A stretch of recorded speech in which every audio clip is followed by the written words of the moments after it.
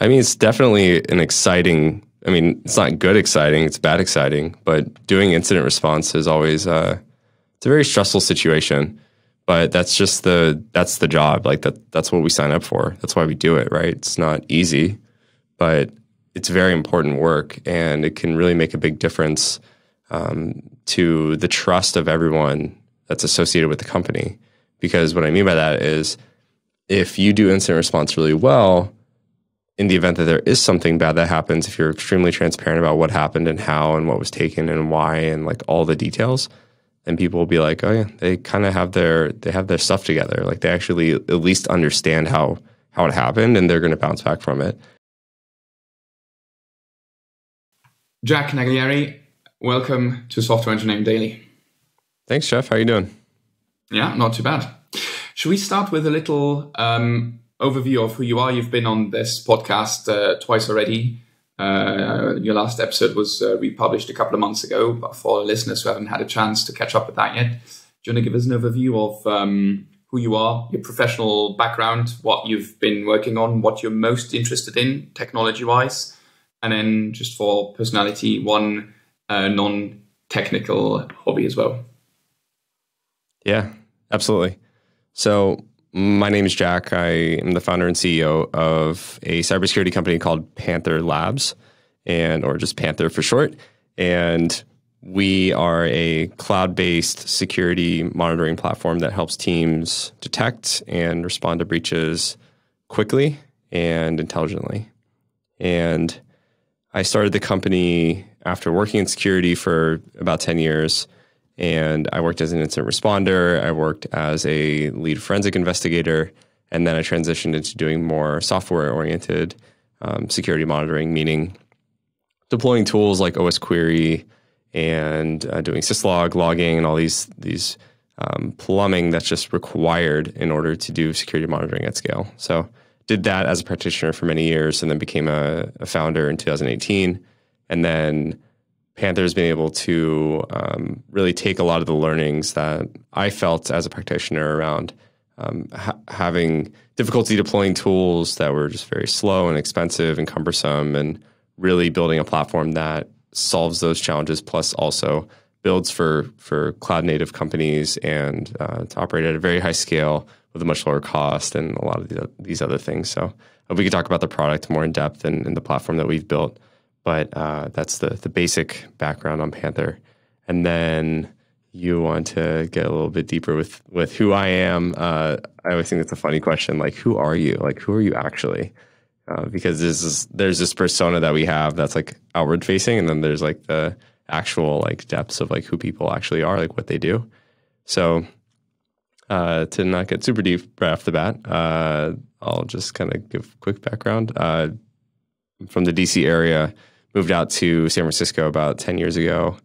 It's kind of crazy to say that, but I came out here when I was just a kid in his early 20s trying to figure out his career, and then ended up working at Yahoo for about 4 years, and then working at Airbnb for about 3 years. And then really just diving headfirst into the startup world, building a company to solve a problem that I was feeling, and raised venture capital, built a team, got some great customers, rinsed, repeat, keep going, just stay focused on the mission, keep building your team. Really, you have to be very dynamic as a founder just in order to survive. Things have to change every single 6 months, every 12 months. Like, it's always evolving. So I think as a human, I'm kind of like that as well. I like to evolve in a lot of different ways. Health is a very important thing to me. Mental health, physical health, diet, nutrition, exercise, like all these things I've gone very, very deep into. And then obviously around company building and learning all those fundamentals was definitely a journey, and it still is a journey. Like, I'm always learning, and I don't think I'm ever going to stop learning. It's more so of like, what am I learning now, and what is applicable to me now? And I think that's an important element of just being a good human. That's right. It's like, how are you helping the people around you, and how are you making progress in the important things in your life? And like, those are the things that I care about, separate from my company. So as someone health aware, nutrition aware, who's also very technical, do you do any of the quantified self stuff, like measuring or counting calories or protein intake or steps and all that kind of stuff. Absolutely. And you have a favorite gadget as well, or favorite app? For sure. So I do a lot of those things. I'm trying to do a little bit less of it, to be honest, because I think it can just be too much sometimes. So I was dabbling with levels for a while, like the glucose monitoring. I thought was super interesting, and the effects of glucose on your overall health was really fascinating to me. Honestly, just sleep tracking and overall activity tracking. So I use a Whoop. Shout out to Whoop. And then, levels, Whoop, and then Viome as well. So Viome is like gut microbiome analysis. Done a lot of that. Use MyFitnessPal for macros, things like that. I don't track macros as closely as I used to. I think it's kind of an unhealthy habit to a degree. It can be effective if you're a bodybuilder, but if you're just trying to live a normal life, it's a lot of mental overhead and causes a lot more stress than I think does good, versus just focusing on hitting important goals and not like just being intentional about your eating habits and kind of going aside from that. But I don't think it's worth obsessing over. I think it actually can be quite detrimental to your mental health if you obsess over it too much. To stray away from the scientific a tiny bit, like my gran always says, if you feel like eating chocolate, you should eat it because it's your body telling you need it. Yeah, that's wise. That's wise words. Yeah, wisdom of the generations.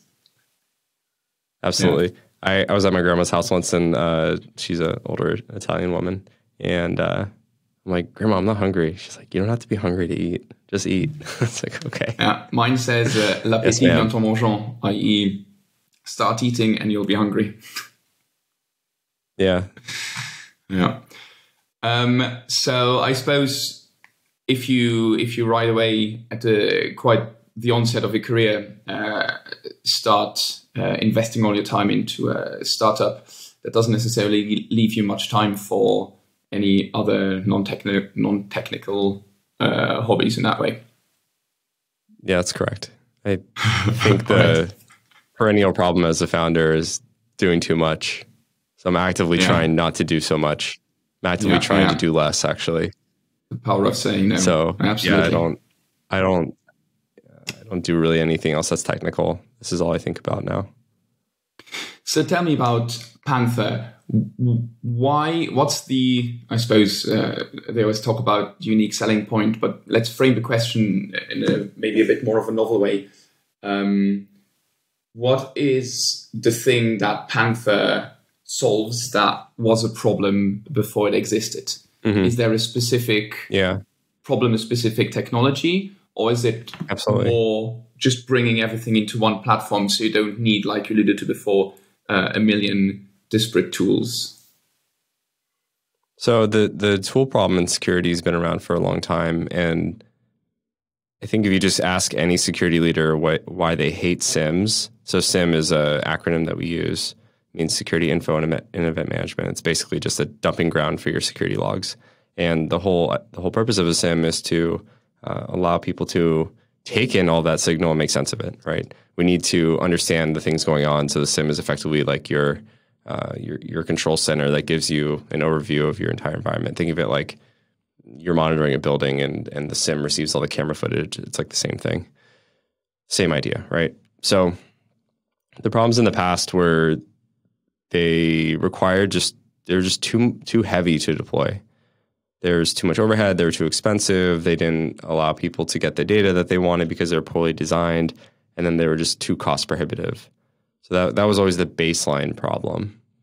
So when we built Panther, our whole goal was we want people to have the ability to send all of their data at any scale, like no matter what it is, and not be bogged down by cost of getting the data in. And we were able to solve that by building a cloud native platform that was also backed by a data lake. So structured data is really the way that you can create these like more sustainable data pipelines. And it's not a new concept. It's been around for a very long time. And it's become even more popular in the last 5 years. But when we built the first version of Panther, 2018, around there, these things were still kind of new, right? Like in the mid 2010s is when data lakes started to become a thing. Like I think Amazon Athena went GA in like 2016 or 2017. It was pretty early. And then Snowflake has been around for a long time, but it's been gaining a lot of popularity as well. And Snowflake is a cloud data warehouse that is their whole sole purpose is just to build a cloud data warehouse. And it's effectively a data lake that is highly optimized, highly performant, and has like a bunch of rich features and things like that. So when we built Panthers, the baseline is strong technology because you can't do anything without data. Like you need security data to do anything related to incident response, which is detecting behaviors that are potentially bad, and then more importantly, being able to quickly respond when you know something is bad and it has happened. And you might find out about that after the fact. You might be proactively monitored about that. You might get a page, or someone might tell you you're breached. Like, hey, dude, someone just posted all your logins on Pastebin. Like, you should probably go figure that out.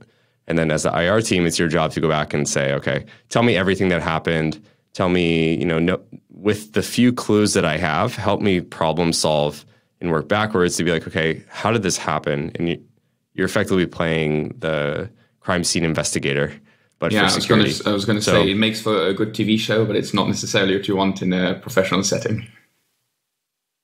I mean, it's definitely an exciting. I mean, it's not good exciting, it's bad exciting, but doing incident response is always, it's a very stressful situation, but that's the job. Like that's what we sign up for. That's why we do it, right? It's not easy, but it's very important work, and it can really make a big difference to the trust of everyone that's associated with the company. Because what I mean by that is if you do incident response really well, in the event that there is something bad that happens, if you're extremely transparent about what happened and how and what was taken and why and like all the details, then people will be like, oh yeah, they kind of have their stuff together. Like they actually at least understand how it happened, and they're going to bounce back from it. Because it's not always the security team's fault of like, oh yeah, they should have done this better. And like, sure, there's always ways that you can make security better, right? But I think the important thing is how you respond. And if you're able to quickly respond and plug the holes that exist and then reprioritize things that you maybe should have done a quarter ago, that does go a long way in building trust again, and just saying like, hey, this was a mistake, and et cetera, et cetera. Because even if you do every control correctly, there's always a way in. There's always something that can go wrong. And I don't think it's worth beating yourself up about it, because it's pretty inevitable. Like if someone has enough willpower and resources, like they could probably figure it out, and your job is to make it really hard for them to figure out, right? And then if they do figure it out, you see that they figured it out, and then you're proactive and reactive enough. So it's a really interesting cat and mouse game of security. And our whole premise is we want a platform that allows people to get all the visibility that they care about, have a really clever way of analyzing that data. So we use Python as our basis. So imagine like Python scripting on logs is basically what Panther is. And then when you do your response, you're able to just pick a date and time, like really anywhere in the spectrum. So for example, if this thing happened like a year or two ago, you can be like, okay, I want to search the entire month of June 2018 and I want to go. That has never been possible in logging platforms, at least easily. It's been a very, very large pain. And that to me is the baseline of what we're doing in SIEM. If you can't do that, then you're fundamentally crippling yourself from the beginning. And then on top of that is now how do we get even more creative with detecting potentially bad behaviors? And there's a whole slew of things we could do there. And then in response, which is how can we very quickly tell the story of what happened in an incident? And those are the things now that we're focused on at Panther is like, how do we bring this overall process of security operations into product so people don't have to reason about what are the things that they should be doing? Because security is one of those things that's very hard to learn, because if you don't ever have an incident, you're not going to ever learn those things. Yeah. And that tends to be really the only way you learn it. So we can use the knowledge that we've created and amassed over multiple years of doing this internally. We can like build that into the product. So that ends up being like a very helpful element. Yeah, and you do offer a lot of those kind of pre-baked bite-sized solutions. We'll dig into all of that in a minute. You used the term data lake and also the term data warehouse. how would you explain the difference? What makes something a data lake and not a data warehouse, and or vice versa? A data warehouse is typically structured. A data lake, and by the way, I'm not a data expert. I'm not a data engineer. So someone listening might be like, "Oh, well, technically, this is the difference."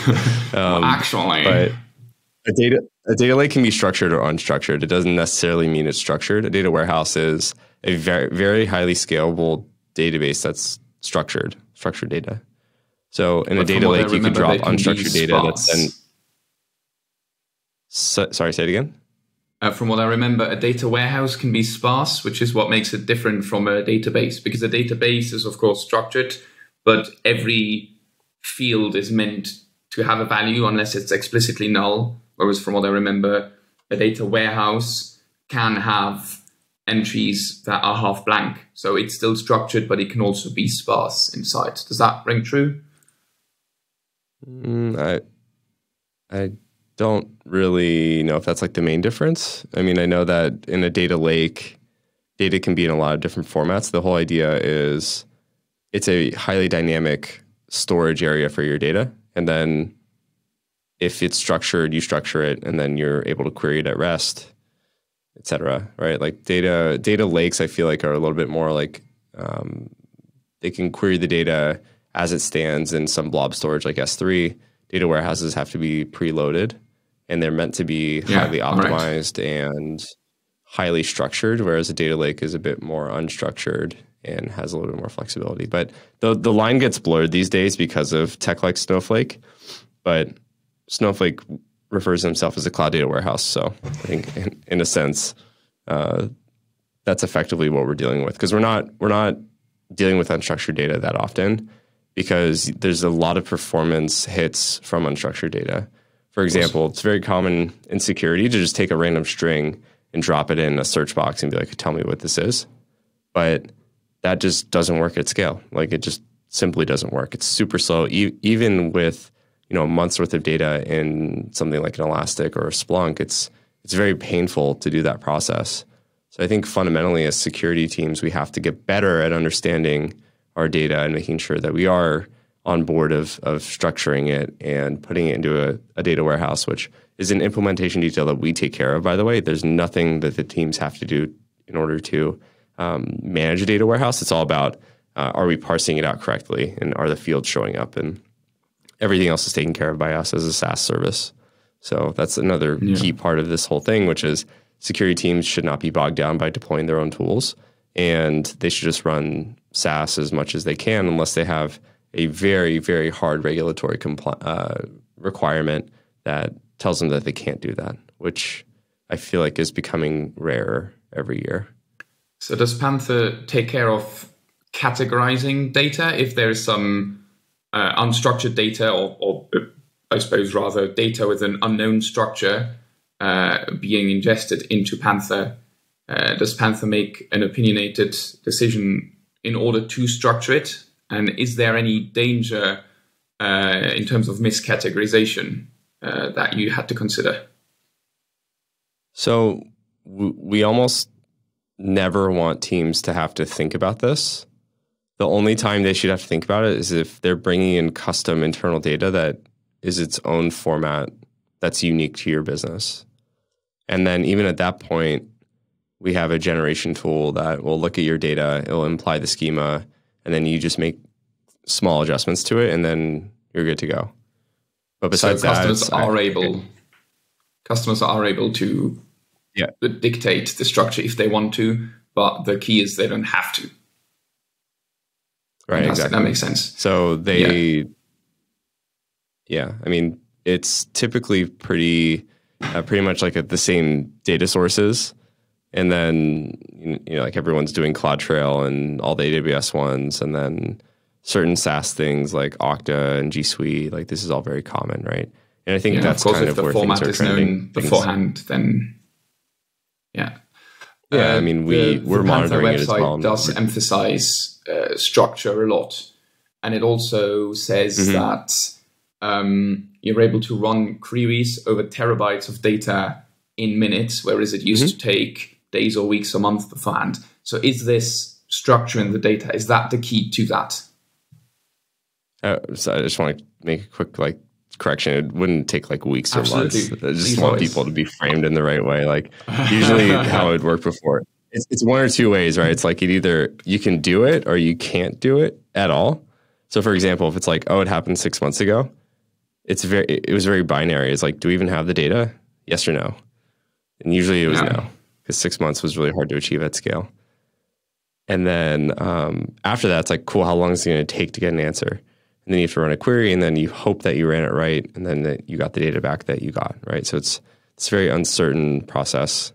And by using Cloud Data Warehouse, you obviously still have performance you have to take into account, right? You can't just select star from everything if you have 50 petabytes of logs in your, you still have to be smart about it, right? You have to be very intentional with what you're looking for. And it's our job as a vendor to make that process even easier. So people don't have to think about well, then do I look in a window of time? Do I just search everything? No, I don't want people to have to think like that. I want it literally to just be this is an indicator that I care about. I want to find more information about it. Panther, help me figure it out, right? That's what I want. And those are the workflows that we're investing in right now with response, and on the detection side as well. It's how can we analyze our data in a way that allows people to look for very common behaviors across a large variety of logs, correlate between them, either in detection and response, things like that. So the way that searching over data becomes possible is sort of two ways. The first way is we analyze everything as it streams in real time. So the rules are operating on the logs as it's coming across, and there's actually a lot of efficiency benefits to this, because if you're always having to query the data warehouse for a whole day constantly, it tends to be less efficient and a bit slower, because the data has to come in and there's a lag time, it has to get indexed, and then you can run a search. In real time, you don't have to wait for that. It just happens right away. There's actually also another process too. If you actually really want to join the data or something like that, then you can feed it back through the Python streaming rules with what we call a scheduled query, which is basically runs a SQL statement, passes it back through your rules. It's the same thing. So Snowflake is really the way that we're able to achieve the data scale. But there's a lot of work that we've done in Lambda in making sure that you can actually process that scale of data as it goes up and down. And the beauty of serverless is it is highly dynamic, and you don't really have to think as much about capacity planning and things like that, because the underlying service is scaling up and down as you need it. So that's been very, very beneficial for having customers that send upwards of 50 terabytes of data per day.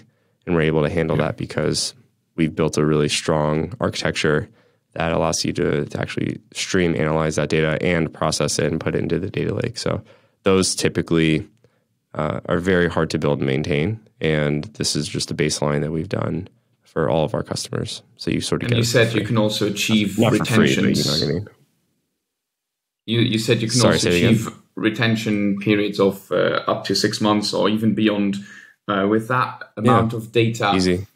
Is the data all still there in its entirety, or do you do some sort of reducing resolution where less important data gets deleted over time so that you can go further back and it gets more spots? So it's all there all the time. It's all there all the time, yeah. And then there's obvious benefits and costs to that, right? I mean, you're paying for the storage, but it's fairly cheap to store data. But regardless, there's definitely been a desire to want to filter. And people, for example, there's some network logs that are just useless, where they have no security value and honestly no operational value either. They're just kind of data. So there's been the desire there to filter by some means, and people have asked for us to build that feature as well. And in the meantime, people are just being more clever with how they filter their data. But sometimes you can do it in AWS directly, sometimes. Yeah. There must be some compliance requirements as well, that you can't keep customer data for more than 7 years or something like that, I imagine. Yeah, I think you're right.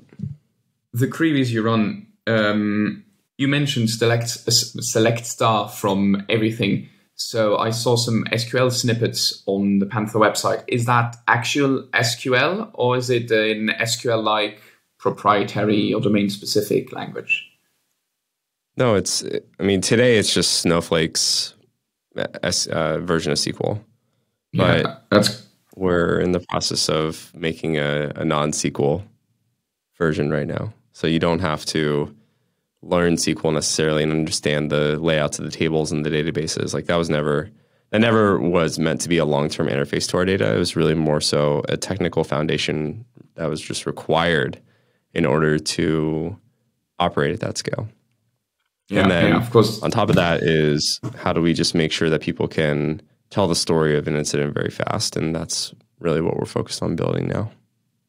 Yeah. I was interested in the trade-offs because, of course, SQL, the basics of SQL, I think everybody knows, but SQL can quickly become incredibly complex, especially if you take performance and data volume into account. So there's always the interesting trade-off of, do I want people to learn SQL or do I try to do something else? But then do people need to retrain because a lot of people already have good SQL knowledge, and will my specific language have all the features and so on? So it'd be interesting to see. I think it's less about like how hard SQL is. Because you can make the same argument with Python. I think it's more so how much mental overhead is there for me to achieve what I need to achieve, and how do we draw that down as much as possible? That's what I'm concerned with right now. So you'll have I'm biased, updates. Obviously. So you said that you're working on something. So it'd be interesting in a couple of months, hopefully, to have you back on the show to see if there's an update about that. Yeah. Just follow us. Just follow our LinkedIn, Twitter, website, things like that. Will do. It's probably the easiest So to come back to what makes Panther and what distinguishes it from other CMs, the analogy came to my mind of a plane cockpit. So if as a layman I go and sit in a plane cockpit, I have indicators and switches and displays everywhere. And I'm sure that they all have their use. But as a layman, I'll be quickly overwhelmed. And I imagine that traditional CMs probably grew like that because there were additional feature requests and they probably evolved with some eventually quite senior staff who then had time over their whole career to learn all of the interface. But now if I get onboarded, I'll be overwhelmed and I won't know what half of them do. So is it a good analogy to say that Panther basically gives me fewer but more relevant controls, whereas while still giving me all the features that I could need? So if I am actually a huge organization that really needs all the different indicators and all the different switches, then Panther will give me that. But if I'm just a very small company that only uses one or two cloud-based products, I'll have a much smaller but much more pertinent to me dashboard. So I think the analogy that I tend to use is just thinking about the animal, right? Like the company is named after the animal for a reason. And the reason is that we wanted to build something that was super sleek, super fast, and very protective. And that's how I like to explain the platform, where real-time analytics allows you to respond very quickly, feed into automation systems, take action right away. The speed element also comes out in the fact that we can search through large swaths of data quickly, and that's always going to continue to get better. And we plan to always try to reduce that time as much as possible for incident responders. And yeah, I think the protective element is just in the capabilities that we have today and are going to continue to evolve around detection of I hate to say breaches, right? Because it's so binary, but I like to say behaviors that could be leading to a breach or an incident. I also think SIMs make the mistake of saying like, run our SIM and we'll find your breach. It's like, it's pretty hard to find a breach, and you actually could go your whole career in security and never find one. And I just hate to use that in marketing of like, oh yeah, you're going to find the breach with this. And it's kind of like how I feel about other security companies. So they're like, our mission is to have 0 breaches. It's like, that's not really a great mission because your customers are going to have breaches. It's kind of unavoidable. So it's more of like, how do you help them stay as proactive or reactive to that? It's not so much like we're going to stop it from happening. It's like no one's going to stop it from happening. It's always going to happen unless you just turn all the computers off and put them in a closet somewhere. You're always going to have someone exploiting something. It's inevitable. So Yeah. I like to think of Panther as like a trusted companion, like someone who's there with you, helping you through your incident response lifecycle, through like making sure that you're able to get your own objectives done as a defender in disrupting what attackers are working on. And that's really what success is to me. And if we're able to do that and keep our customers happy and continue evolving our platform and make their jobs easier, like then we've succeeded. Makes a lot of sense. Competing analogies then. I'm interested in the integrations. So I've seen that there are a lot of popular software solutions. Software, maybe not the right word. Maybe stack or technology. Anything from Slack to S3 hosting to anything. So I suppose that does make the onboarding easier. We talked before about the structure of data and the categorization of the different fields in the different log formats. So for anything that is known to Panther already, that will be trivial, a non-task for the customer, and easily able to, or at least definitely able to be figured out by Panther. Does this also translate into the dashboard? I assume there is some sort of dashboard where I can see relevant metrics or behaviors, like you said, that could be of concern. Is there some sort of flashy dashboard that will appeal to managers and salespeople that is adapted depending on the integration or integrations that I have chosen with Panther? So, I mean, is there a flashy dashboard? The answer is no. I'm not a big fan of flashy dashboards because I don't think they really mean anything. So they usually don't. But like I said, they often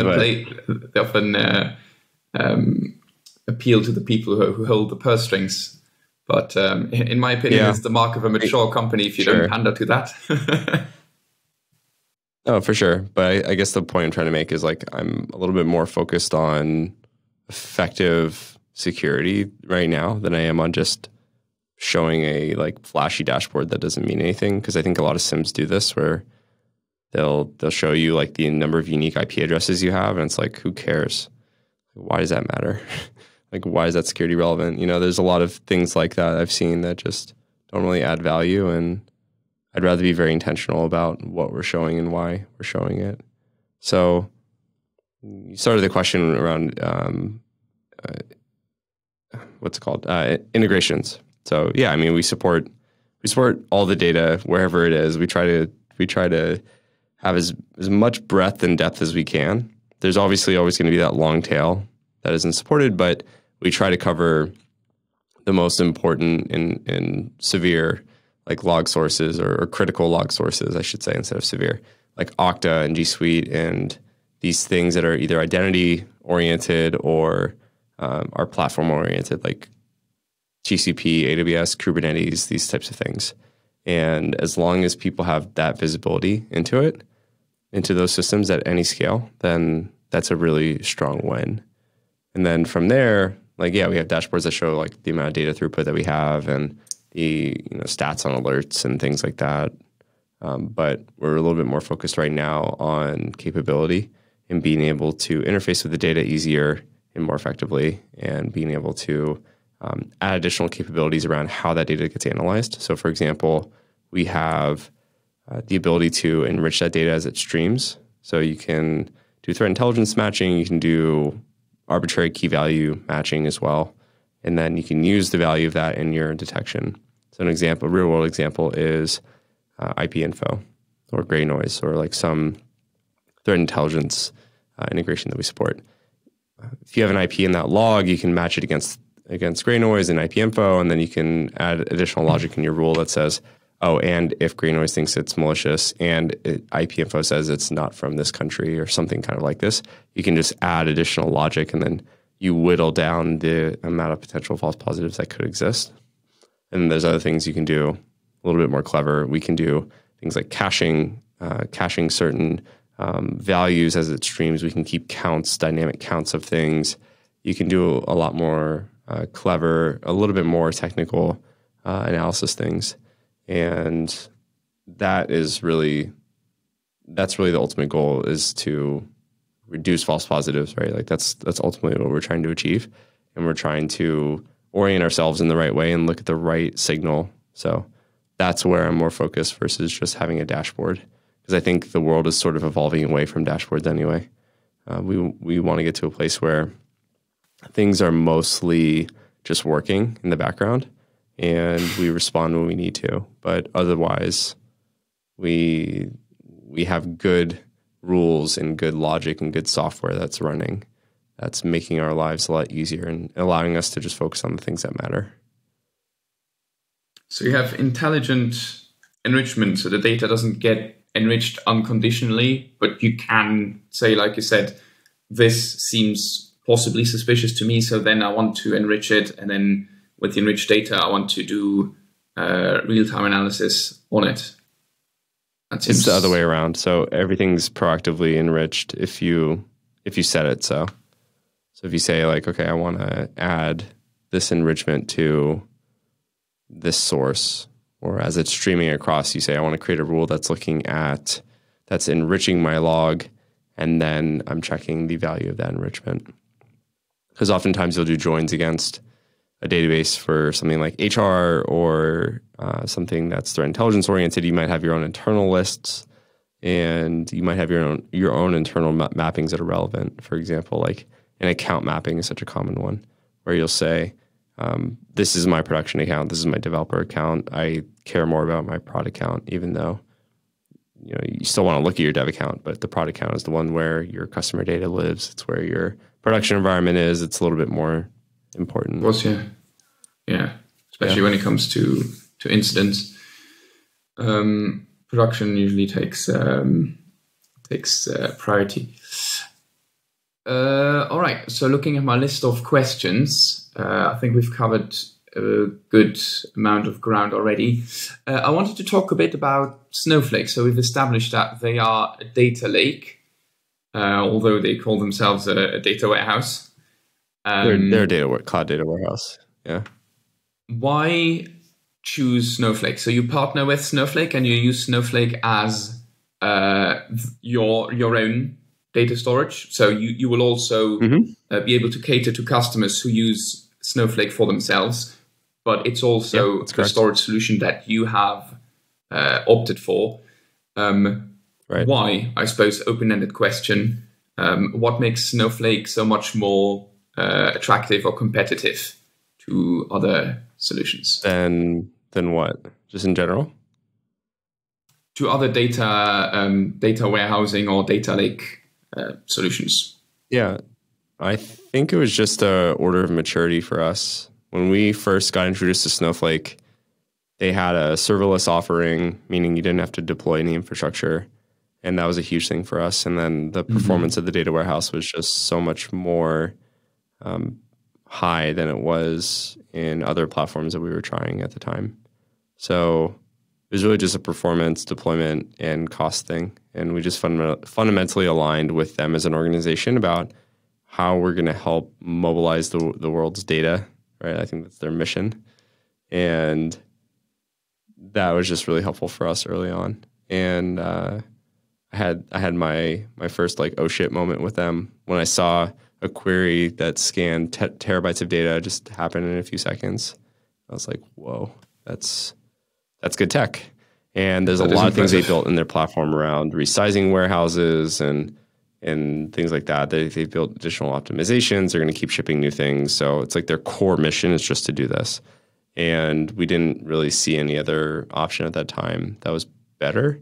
There's obviously a handful of new ones now that have come out, but I think we're very invested in Snowflake, and we built a strong relationship with them.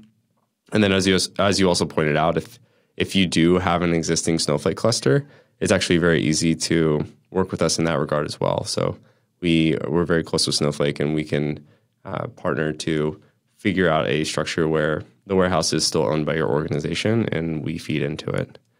So that flow has worked quite well. It does sound like you are on the same wavelength as companies, like focusing on the core of your mission, and also the mantra of you say your customers shouldn't have to worry about onboarding or managing infrastructure for the product that you're offering. And then you actually hold Snowflake to the same mantra. I'm like, I don't want to worry about the operations of this. I just want to use the solution. Right. And sounds shared like responsibility. Yeah, exactly. Yeah, good, cool.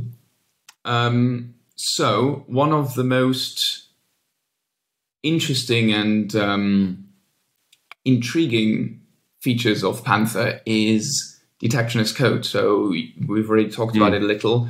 It's in Python. It can be real time. There can be scheduled queries. Right. Is this a new thing in security in CMs? It seems quite it's definitely a new thing for especially SIM. Yeah, sorry. It's definitely a new thing in the SIM, and we've started to see more adoption just in the community about this. So we were really the first ones who started using like the style of real-time Python-based analysis that we have, and there's a ton of benefits to it. One, Python's a familiar language that most security teams know, and if you have the ability to code, it's probably 9 times out of 10 in Python or in Bash. But do we do Bash anymore? I don't really know. I would say Python is probably the standard, at least since I was a practitioner. And the beauty with Python is it's a full Turing complete language. You don't have to do any hacks to do basic list lookups. It's very intuitive. You can test it. You can deploy it through your CI/CD pipelines. You can ensure that over time as well that you retain the integrity of your detection with those tests. But I think importantly, it just grants a lot of freedom and expression of what you're actually looking for. And I would say that it's quite an upgrade from what we had before, and it's fairly easy to learn. There's not a lot of technical depth required to really be successful in it, and the amount of expression and flexibility you get out of it is totally worth that investment. So it's effectively just Python on structured data, so on dictionaries and lists and strings and maybe date fields and numbers. There's no complex libraries people have to learn, no complex new logic or operators. It's quite close basic to vanilla Python, probably with just a library to interface. Mm-hmm. Yeah, it's vanilla Python plus a lot of helpers that we've created that make the typical patterns in logging just a lot easier. What a smooth learning curve. I'm biased. I've been doing it for even before Panther. I've been doing detection as code on logs, so I think for me, I'm super, super biased to say, yeah, it's easy. But I also came from the world of using other popular SIMs, and there's always a slight curve when you're upping the technical intensity of your team. But if you're able as a vendor to lower that bar to where they get the benefits without needing to know maybe all of the technical foundations, then I think you've succeeded. But I think the reality is there's not enough security people to do the job. So the more that we focus on reducing that barrier, the better. Fair game to admit that you're biased. I think we all often are, but loath to admit it. So detection as code, you can write your rules in Python. And I have to admit, my heart skipped a beat when I read about CI/CD pipelines and making it testable and making it reproducible. my background is DevOps, is a lot of deployment and CI/CD, Nice. and the fact that I can apply the same set of rules, maybe with different conditions in my different environments. I can test them. I can have automated tests when I change them to see if something broke. That is, I think, a hugely mature way of approaching anything. Honestly, as soon as you append as code to anything, I'm almost immediately sold. You can collaborate using Git. You can have Right. peer reviews, which is obviously immensely important as soon as something's to do with security again.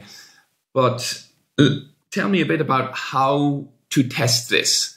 How do I trigger a test? Is there mock data? Is there the ability for people to have their own custom events in their environment before? Yeah, I can step you through it. Yeah.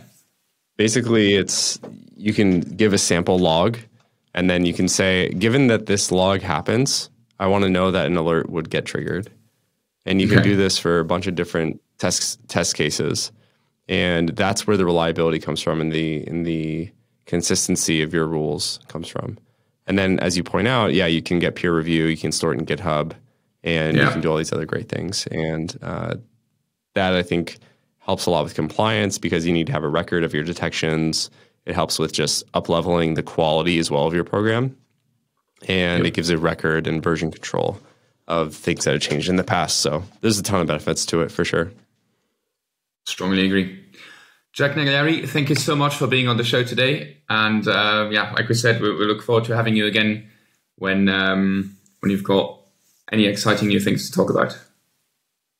Yeah, I appreciate it, Jeff. And if anyone listening wants to get started with Panther and really try out some of these things that I was talking about with logging, ingestion, and play around with some Python-based rules and see the data as it lives in a data warehouse structured, you can go try a Panther trial actually for free right now. Just go to panther.com, and we have a try Panther button on the top. So give it a whirl and let us know what you think. Sounds really cool. I just wish I had a product to try it with. All right, take care. Well, thanks for having me on, Jeff. Appreciate it.